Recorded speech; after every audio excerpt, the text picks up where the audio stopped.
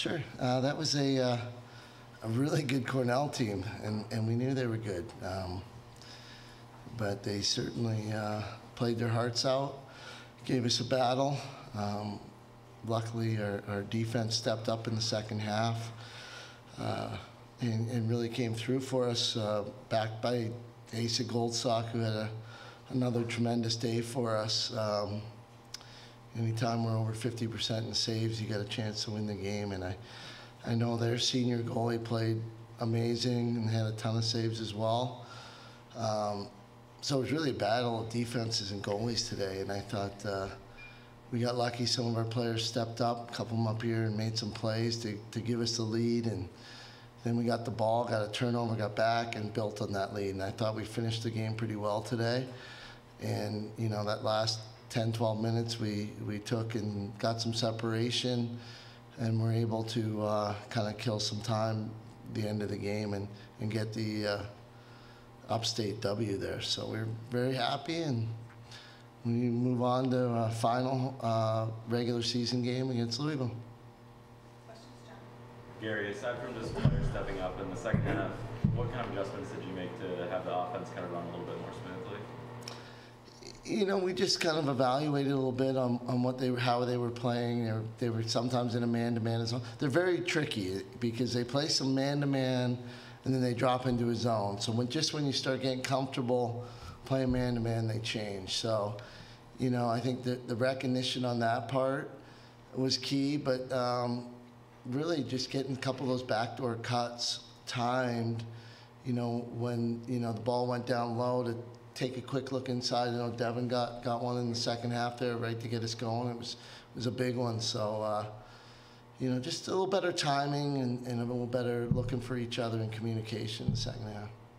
Gary, Morgan Widener struggled today with turnovers. What are you telling her, you know, when she's getting these draw controls, but then she's losing them with turnovers? You know, what's your reaction with that, and where do you think that's coming from? Morgan, you know, it wasn't her best day today, but I think she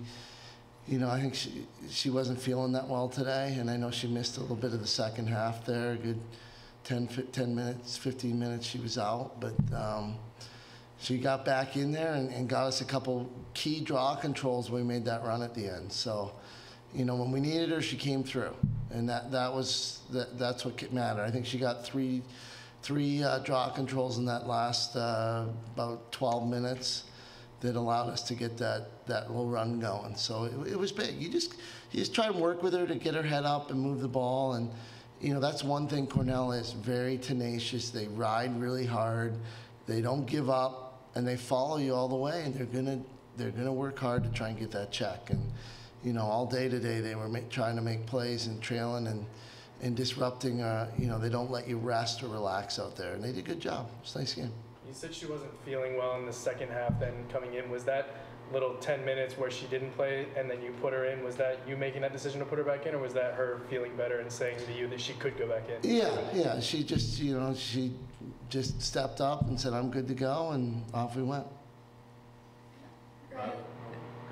Riley, you had the goal at the end of the first half to tie the game. Can you kind of walk me through what you were thinking during that? I don't know. I remember Nina Marilla took a really hard, good take because the time was running out, so it was really good just like try to get a shot off, and I just happened to be in the right position and just saw an open net and shot it. Riley, I think it was after your third assist that you started being face guarded. When you're in that kind of scenario where you're being face guarded, what are your goals for yourself? Like, what are you trying to do to kind of still help the offense? Like, is it setting picks, or just kind of what are you doing in those scenarios? Just to help out the offense as much as I can without being, you know, just in the way. So if that requires, you know, stepping out, having opening space for everyone else to take some dodges or open up some players, or setting picks, you know, whatever it takes.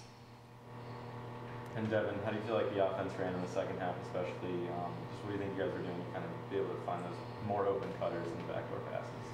I think sometimes we come into the first half and we get a little bit in our own heads and we forget like how to run our offense. Like, we do it at practice every day, and so sometimes it takes that like halftime speech, like a new play drawn on the board, pull it out and take the smarts that we have to put it in the back of the net. Because that's kind of what happened in the second half. We just started playing our offense as opposed to playing into their defense like we did in the first half. And what was the halftime speech today? Not so much as a speech, but a play, you know, just like keep our smarts with us, you know, IQ, and move the ball. We got a little bit stuck with like one person holding the ball and not recognizing man and zone, and we did a better job of that in the second half, I think. Anything else? Gary, what's Nicole's status? She's out today. She's working on coming back. I don't know when she'll be back. Hopefully soon. She'll be evaluated again this week, and we'll keep looking at her and see how she comes along. Thanks. Thank you.